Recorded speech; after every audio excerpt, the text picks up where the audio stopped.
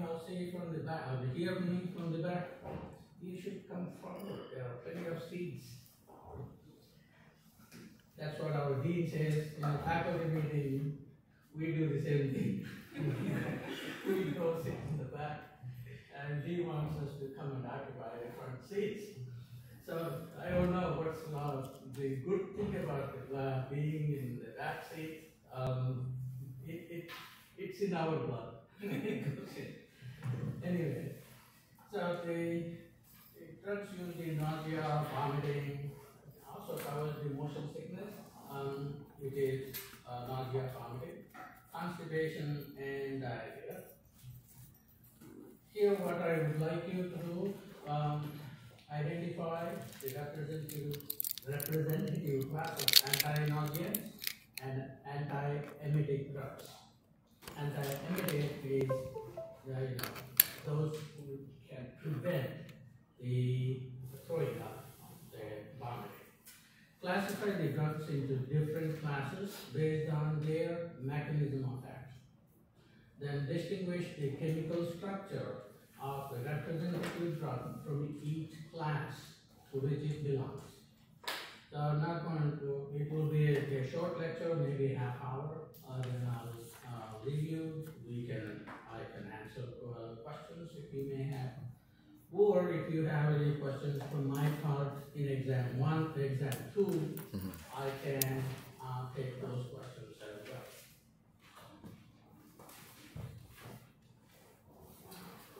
Drug targets, the pharmacology of these receptors have been talked about.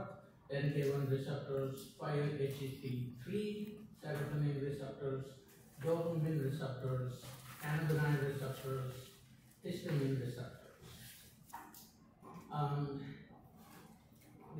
The drugs belong to, in most cases, these are antagonists of the respective receptors.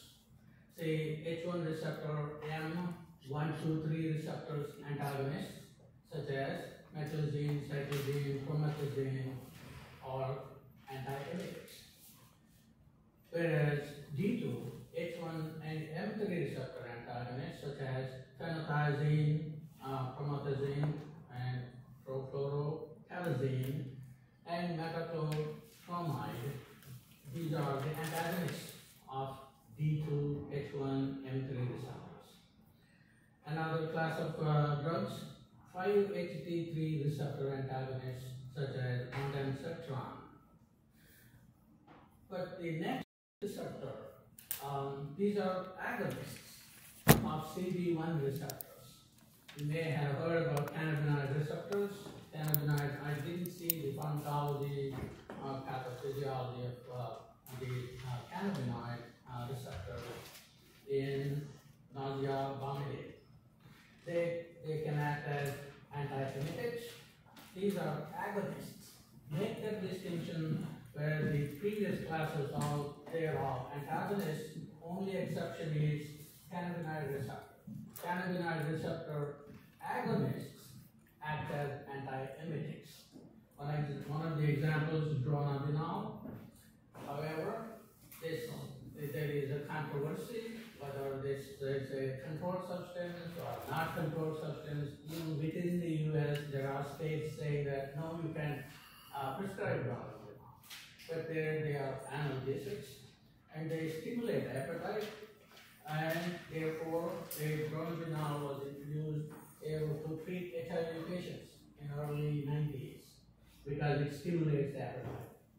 Also in cancer patients, it was kind of the co-discovery. These agonists can prevent the vomiting sensation when the patient is going through chemotherapy. So if the cancer patient doesn't get any relief from these antagonists, the previous class antagonists, then the patient will be put into the cannabinoid receptor agonist, dronabinol. So that is a refractive treatment because if the patient is not getting relief, so they will put these patients in with cannabinoid receptors. Dronabinol, is it Schedule 1 schedule 5 or 235, which one you think dronabinol belongs to? And what's the alternate name for dronabinol? Marinol, yes. The chemical name, I'm talking.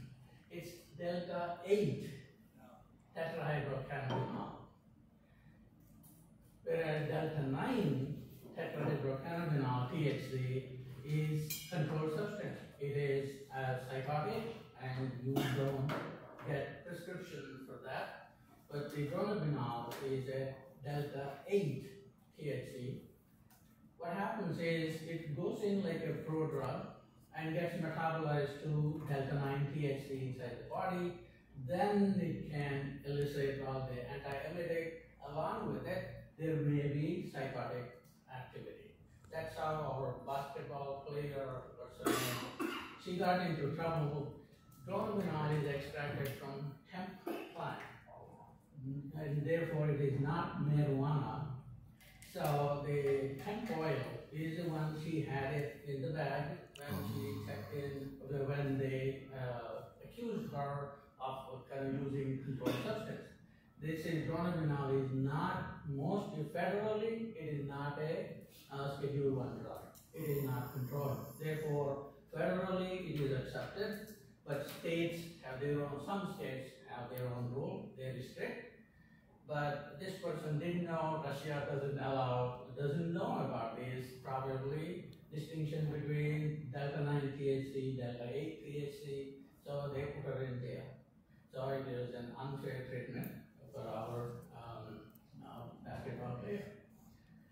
Anyway, it's so these only the agonists of this receptor they act like an antagonist. So dronabinol is delta 8 THC. Yes, its alternate name is delta 8 THC, but can be removed. Yeah.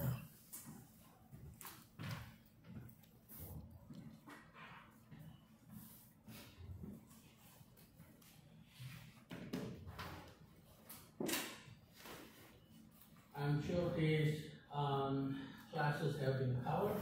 Their pharmacology is histamine antagonist, methylzine, cytosine, promethazine, dopamine antagonist, phenothiazine, metoclopramide, then serotonin antagonist, ondansetron, then NK1 receptor antagonist, apripitant, and rolopitant.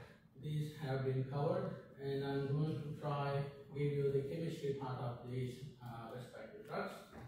So the cyclizine and the methylzine belong to the class of piperazines. These are histamine antagonists, and they have a piperazine ring structures, and they have some variations in the substitution where R1 and R2 are modified to give you cyclizine and methylzine. In case of cyclizine, the R1 here is just an H atom, whereas the R2 is substituted with a methyl. Whereas in methylzine, R1 is a chloride, and then the R2 is a methyl benzene. So added a methyl benzene, increase its hydrophobicity, increase its aromaticity, become more aromatic. These two have been widely used to treat motion sickness, nausea, or vomiting because of their central effects mediated via H1 receptors. By putting this dimethyl, this in R2, they probably increased its hydrophobicity. As I said, it can cross the blood-brain barrier.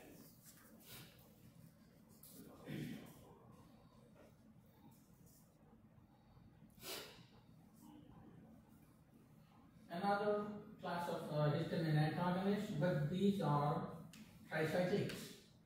Remember tricyclic H1 antihistamines?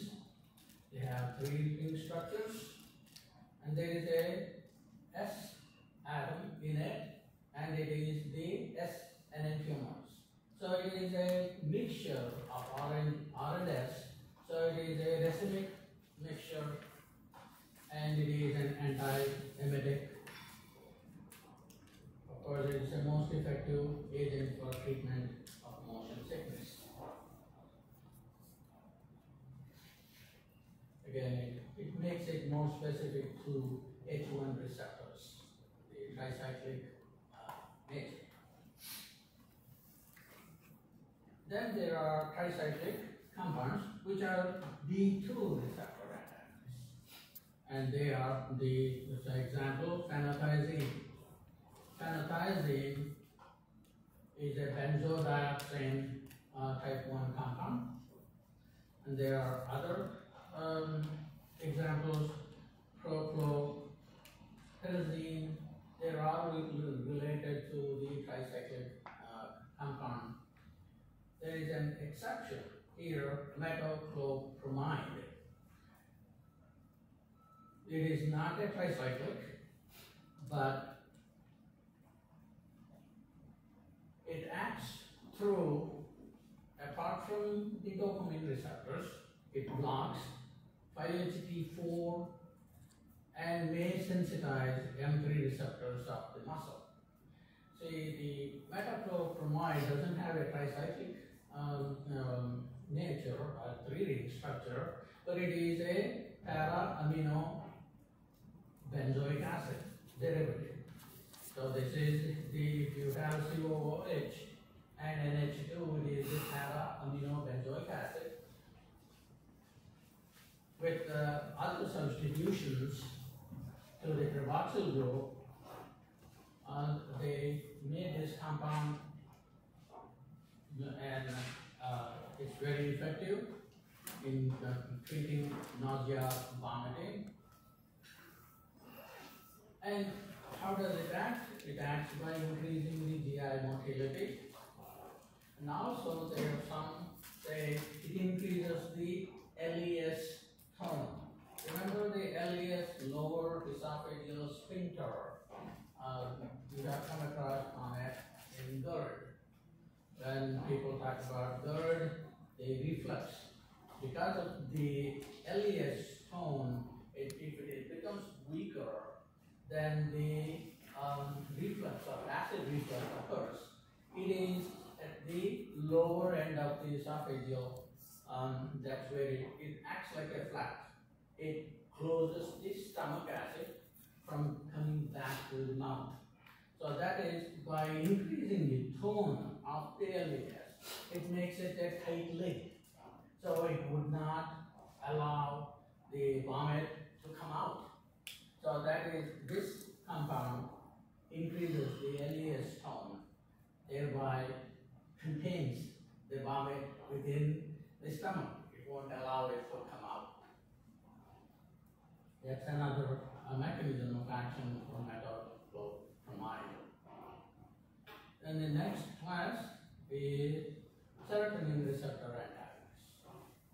In there, ondansetron, zafran is the 5-HT3 specific or preferential to 5-HT3 receptors. It is modified from cocaine structure. And this compound belongs to a group called keto compounds because of the carbonyl nature present in this carbonyl groups. This will make the ketone functional groups. Some of the newer drugs in this group are granisetron, dolosetron. They all belong to this class, the aryl piperazine class. In ondansetron, what they did, they left this imidazole group at the terminal, and it is a heterocyclic amine, and being there, it can make the specific to 5-HT3 receptors.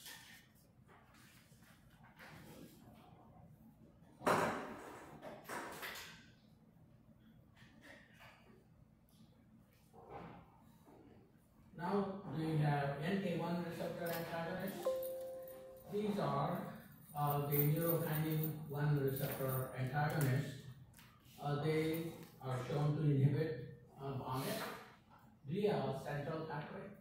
These NK1 substance B, NK1 receptors are centrally located, and the examples are adripetan and rolapitan. These are active drugs. They are coming from the fosaprepitant, which is a prodrug. So you take this fosaprepitant, fosaprepitant becomes adripetan, the active drug.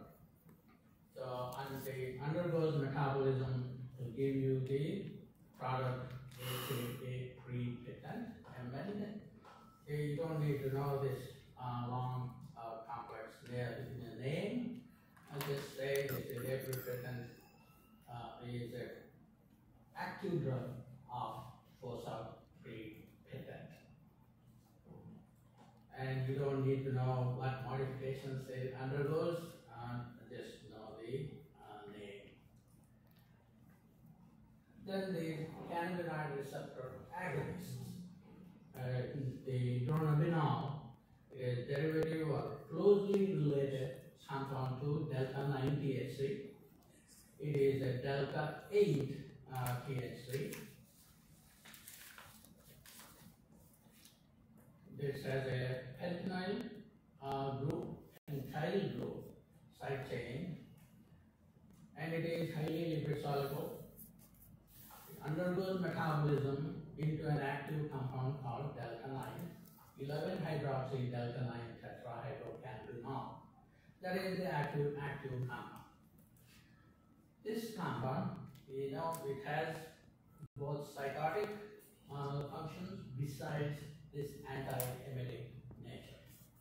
So this is only an alternate treatment for when the patient is not showing any response to other antagonists we talked about. MOA is not clearly understood. It may affect the vomiting center in the brain. That is the speculation. Dronabinol has complex CNS effects, therefore one has to be careful to prescribe this. As I said, it only comes a last resort for the chemotherapy patients who are not getting any relief of emesis by other antagonists.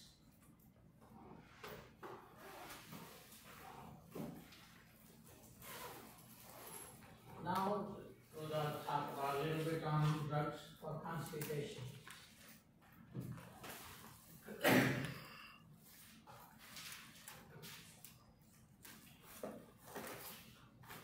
Constipation is induced by opioid treatment. There is OIC, they say, opioid-induced constipation. But anybody who undergoes surgery, post-surgery time, they will have this condition too. And now, there are certain people have a constipation, chronic condition. Then they can use these laxatives. One of the laxatives which I'd like to talk about, the chemistry of lactulose. You all had carbohydrate chemistry in your T1. Remember the lactose and glucose units make the lactose disaccharide. Whereas this one is lactulose. If it is a lactose, they can break down glucose and galactose, and that goes into energy metabolism. But by adding galactose to fructose, they synthetically created this molecule, a disaccharide, which our enzymes cannot metabolize. These they are called disaccharidases. That's the one. These enzymes are the ones acting on sucrose, lactose. They break it down into individual monosaccharides, whereas this enzyme is not able to break down lactulose. So lactulose stays in the system, and it that becomes a non-absorbable carbohydrate. Therefore, it can relieve constipation condition.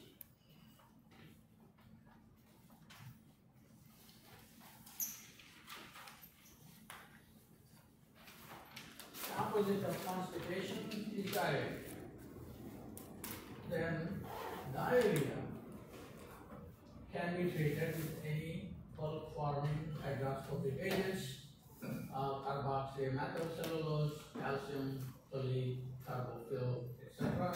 But the effective treatment is from the opioid derivative loperamide, Imodium.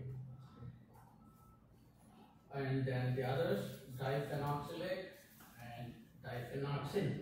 For diphenoxin, diphenoxylate is the prodrug which gets metabolized to diphenoxin, becomes the active drug.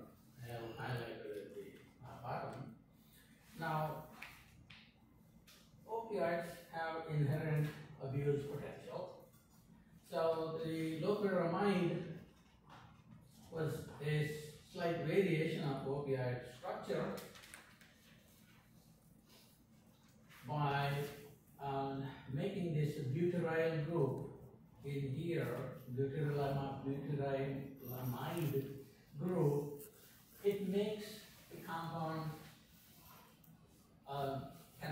compound inaccessible to brain because it cannot pass the blood-brain barrier, like morphine. Well, morphine can pass the blood-brain barrier, whereas this one cannot because of the butyramide derivatization or functional modification. Therefore, it becomes effective in treating diarrhea than the counterpart diphenoxylate. It's pH, it's not PE. So diphenoxylate is a phenyl hypergene derivative, and it is a prodrug, and is rapidly metabolized to diphenoxin, and that is the one acting and preventing the diarrhea by binding to the immune receptors of the peripheral, not in the central.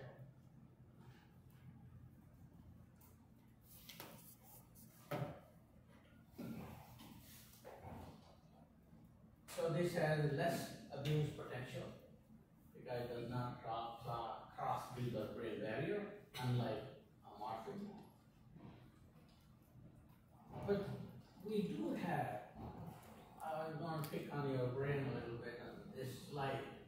We do have natural opioids in our system.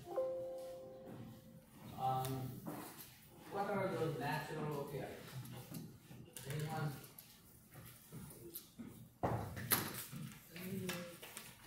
I know in biochem we didn't touch on this, but did you come across any of the natural opioids in your quota? 1, 2, 3. Yeah, more. I'm sorry? She's saying mu. That's a new receptor. That's receptor. But what are the agonists, natural agonists, opioids, our body synthesizes? Our body synthesizes natural agonists, opioids like molecules, which can bind to all 3, 4 delta, kappa, or mu receptors, subtypes. These are naturally occurring opioids.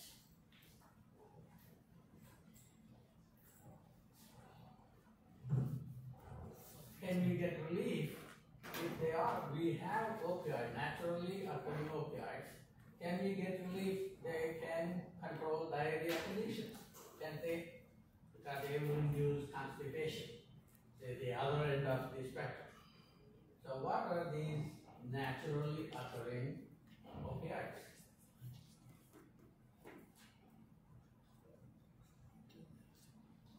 You heard of these enkephalins, endorphins?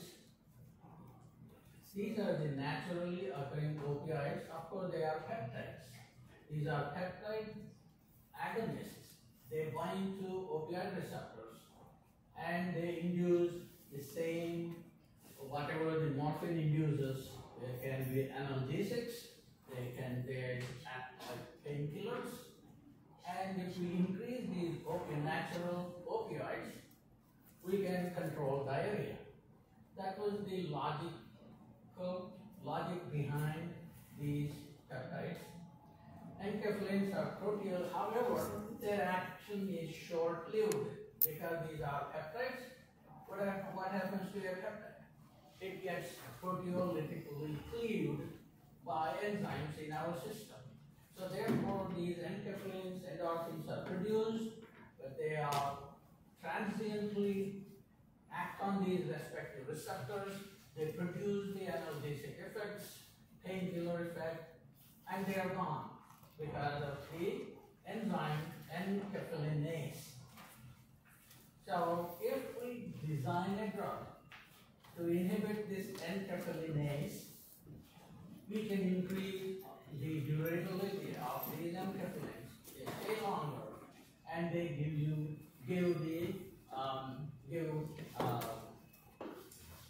they can control the diarrhea condition.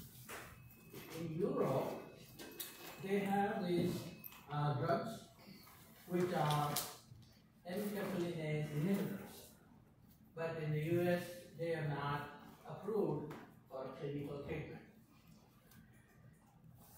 So by inhibiting this enzyme activity, one can control diarrhea by increasing these natural products of opioids stay there for a longer time period so that they can bind to new receptors.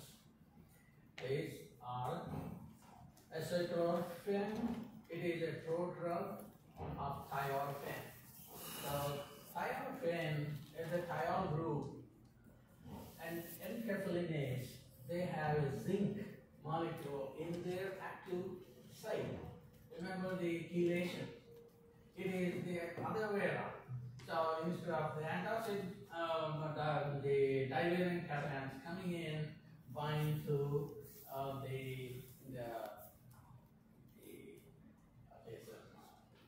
antibiotics. Here, the thiophen is the molecule, drug molecule has a thiol group which can go bind to the zinc in the enkephalinase active site and thereby makes a covalent inhibition, covalent binding, and inhibits this enzyme, thereby giving the enkephalins for a longer time period, they are stable so that people can get natural opioids produced in the system and they can control diarrhea. These enkephalins and endorphins, remember there is in the next slide, there is a runner's high. Have you heard of runner's high? That's what it is. When you are running the first mile, everyone gets tired.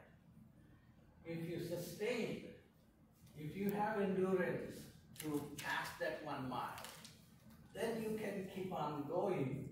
It is because the enkephalins and endorphins are produced in our body. They will inhibit the pain receptors, so the runner cannot feel the pain, and they keep going. That's what the runner's high is, and that endorphin, I'll come to that in the next slide. So that is how the natural opioids are produced. Yeah, these 2 slides, three. Actually, I put them in here just to pick on your brain, just activate it.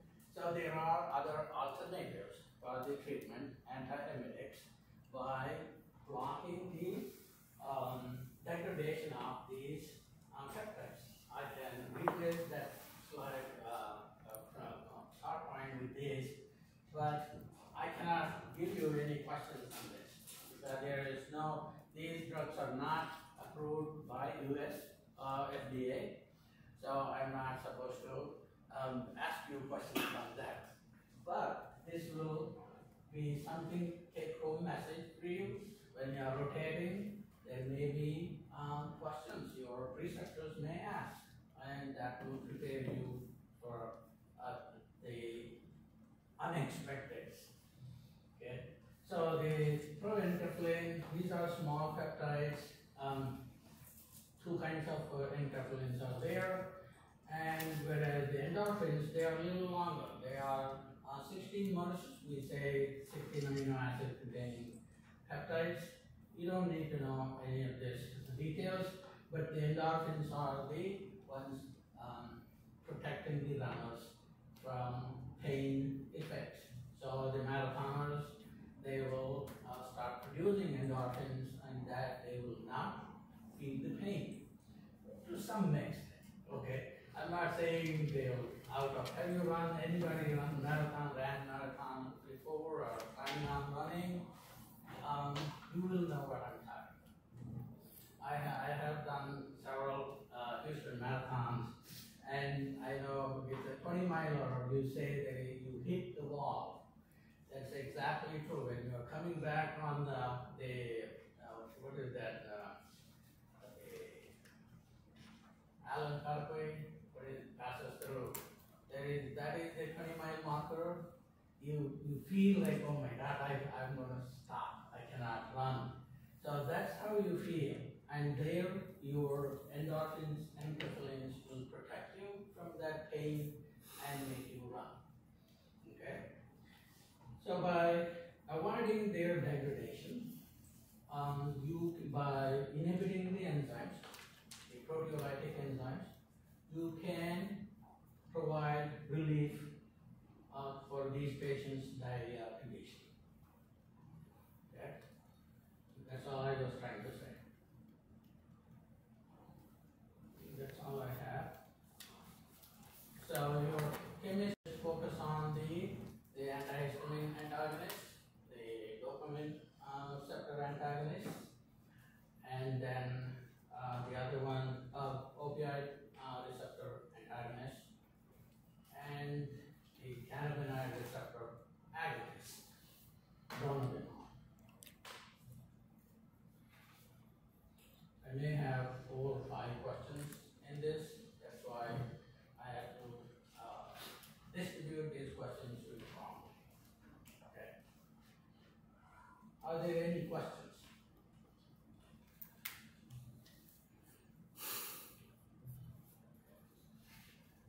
It's not in the Use.